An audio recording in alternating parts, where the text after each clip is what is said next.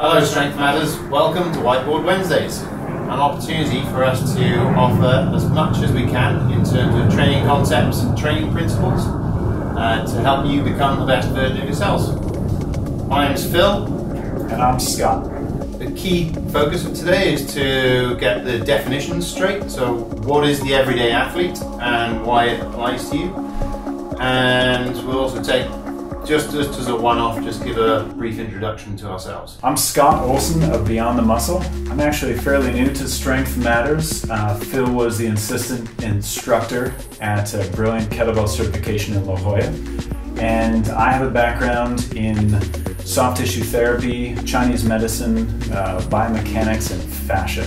So I've been supporting the industry mostly from the injury side, from Olympic athletes to the rehab side of orthopedic care and post-surgery. And I'm excited to be on board. I'm based in San Diego. I left the Royal Marines 6 years ago after a very active career. Since then I've spent humbling years in the fitness industry. I've done course after course after course. I started out as a sports and remedial massage therapist, which was for 2 years in London, then turned more to training. Well, let's start off and define what the everyday athlete is. What we have here on the board is a level of athletic activity. And before we go on, the concept of athlete can put some people off. Not all of us are competing in sports or training for a specific event. But the truth is, if you're showing up here, you are putting your time in, showing up to classes, you're educating yourself on movement and health, and there's a lot that is important to share, specifically to people who are willing and able to train themselves more dynamically. So Phil, take on the concept of not just the everyday athlete, but where we're at in the world. I drew this from several government websites in the UK and the US. And they're all pretty similar, but generally speaking, if you take all adults between the age of 16 and 64, approximately 80% are completely sedentary. So that means that they wake up, sit down at the breakfast table, get up, move into their car, sit down in the car, get out of their car, sit down in the office, stay in the office for 8 to 12 hours, sit back in the car, go home, sit at the dinner table, go and sit on the couch. They spend 14 to 16 hours a day sitting, and with the promise to themselves that at some point in their lives they'll get around to changing it, and it's pretty much that's when they come and find us, when they're in their 40s or 50s and they're having a bit of a freak out because they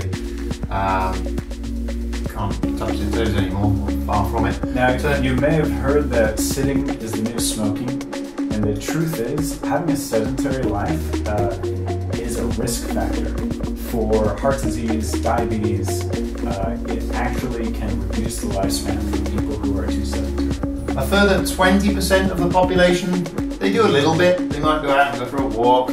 They might have joined the gym, typical kind of part with their cash at the beginning of January and have gone to the gym 2 or 3 times throughout the whole month. And they go every now and again. And that's 20%. Only 20% of all adults between 16 and 64 exercise enough. So what is enough? That it varies who you ask on which government website, but enough generally means a few 30-minute walks per week and 1 to 2 gym sessions per week to work on strength or resistance training. The people that we're speaking to, if you're watching this video, it's highly likely that you're already in there. Where does that fit on this scale? What we got here is a scale. 0 as the couch commando, the person who never exercises, has barely exercised, or may be injured. The elite athlete is top level of human performance. So, if this is you, these people here, they're exercising a couple of times a week, maintaining a little bit of health. Where do you think that fits on this scale, using Scott? I would say it's 3 and above. I mean, it's still a bit of a range, so maybe 3 to 6. Yeah. What's your thought?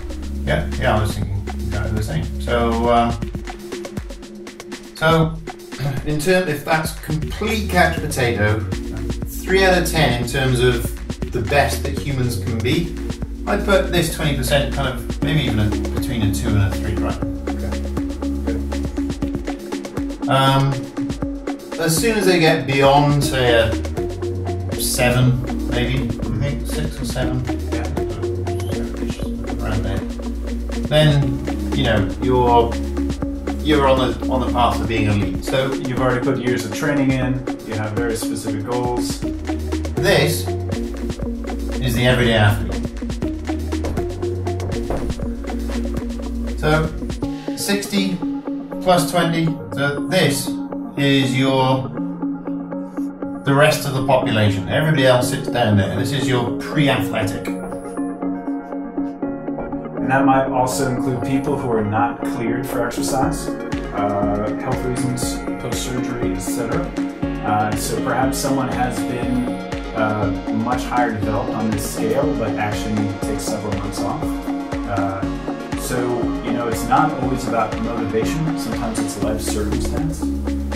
But essentially, we have this range for the everyday athlete, and what we're going to be talking about in future videos, this concept that when you train functionally, when you train athletically, and really apply these principles, whether it's for yoga, Pilates, whether it's for ultimate frisbee or powerlifting or parkour, these concepts that we're going to go over, you can take the same drills and progress them and make them relevant to the elite athlete. You can take these same drills and regress them and make them relevant to people who are pre-athletic or perhaps in injury or health concern. So yeah, this here's the everyday athlete. So what we've done at Strength Matters is, in our opinion, broken down what we perceive to be the components that make up complete fitness, which is complete athleticism.